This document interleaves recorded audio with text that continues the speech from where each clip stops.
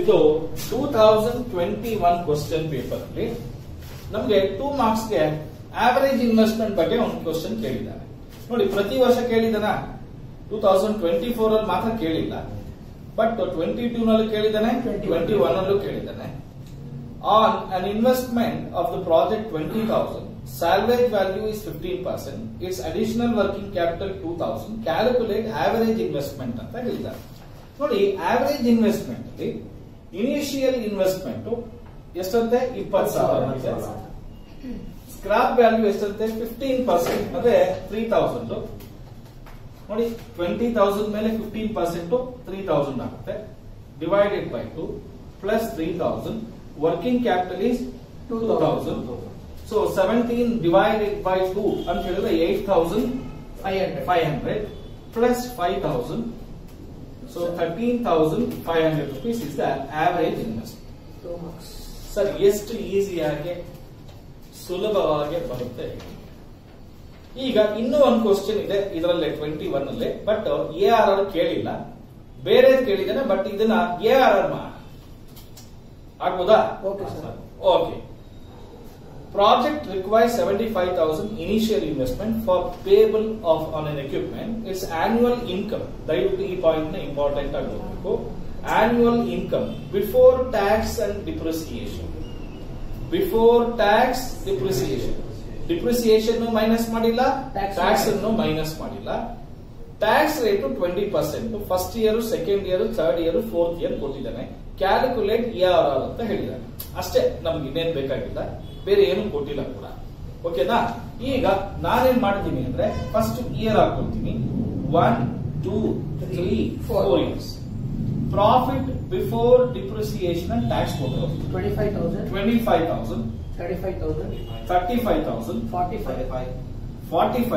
55,000. Correct ಏನಪ್ಪಾ? ಈಗ ಮೊದಲು ಏನ್ ಮೈನಸ್ ಮಾಡಬೇಕು? ಡಿಪ್ರಿಸಿಯೇಷನ್ ಮೈನಸ್ ಮಾಡಿ. ನಮಗ್ ಗೊತ್ತಿಲ್ಲ. 75,000 ಇನಿಷಿಯಲ್ ಇನ್ವೆಸ್ಟ್ಮೆಂಟ್. ಸ್ಕ್ರಾಪ್ ಬಗ್ಗೆ ಏನು ಹೇಳಿಲ್ಲ. ಲೈಫ್ 4 ವರ್ಷ, ಎಷ್ಟು ಬರುತ್ತೋ ಹೇಳಿ. 18,750 ಇದು ಡಿಪ್ರಿಸಿಯೇಷನ್ ಬರುತ್ತೆ. ಕರೆಕ್ಟಾ? ಈಗ ಪ್ರತಿ ವರ್ಷ 18,750 ಮೈನಸ್ ಮಾಡಿ ಬರೋದನ್ನ ಪ್ರಾಫಿಟ್ ಬಿಫೋರ್ ಟ್ಯಾಕ್ಸ್ ಅಂತ ಹೇಳಿ. ಎಷ್ಟಪ್ಪ? 6,250. ಪಟ ಹೇಳ್ಬೇಕು. 16,250, 26,250, 36,250. ಕರೆಕ್ಟ್ ಏನಪ್ಪಾ?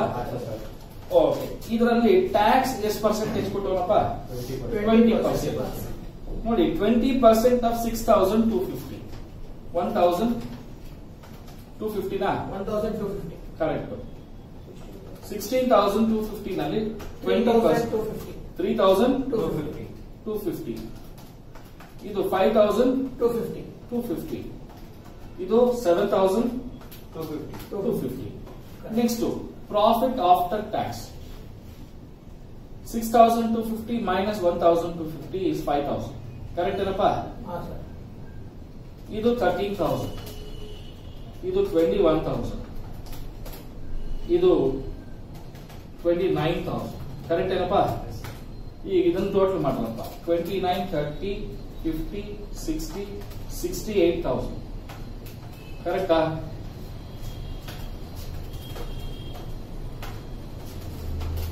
Right. 68,000 ಬಂತೇನಪ್ಪ?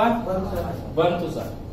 ಹಾಗಾದ್ರೆ ಫಸ್ಟ್ ಏನ್ ಮಾಡಂದ್ರೆ average profit after tax 68,000 divided by 4 17,000. Average investment ಬೇಕು. ಕರೆಕ್ಟ್ ಏನಪ್ಪ?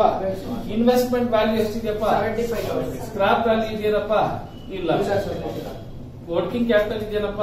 ಇಲ್ಲ ಸರ್. ಎಷ್ಟಪ್ಪ ಬರುತ್ತೆ? 37,500 ಬರುತ್ತೆ. ಇಷ್ಟೇ ಬರುತ್ತೆ. ಕರೆಕ್ಟಾ? ಹಾಗಾದ್ರೆ 17,000 ಡಿವೈಡೆಡ್ ಬೈ 37,500 ಇಂಟು 100 45.33. ಸರ್ ಇದನ್ನ ಮಾಡೋದಕ್ಕೆ ಎಷ್ಟೊತ್ತಾಯ್ತು ಸರ್? ಇದು ಆಕ್ಚುಲ್ ಆಗಿ ARR ಅಲ್ಲ ಕೇಳಿರೋದು, ನೆಟ್ ಪ್ರೆಸೆಂಟ್ ವ್ಯಾಲ್ಯೂ ಕೇಳಿರೋದು. ಬಟ್ ನಾವೇನ್ ಮಾಡಿದೀವಿ, ARR ಮಾಡಿದ್ವಿ. ಸಪೋಸ್ ಅವ್ನು ಏನಾದ್ರು ಇದೇ ಪ್ರಾಬ್ಲಮ್ ARR ಕೇಳಿದ್ರೆ ಏನ್ ಮಾಡೋದು? ಕ್ಲಿಯರಾ?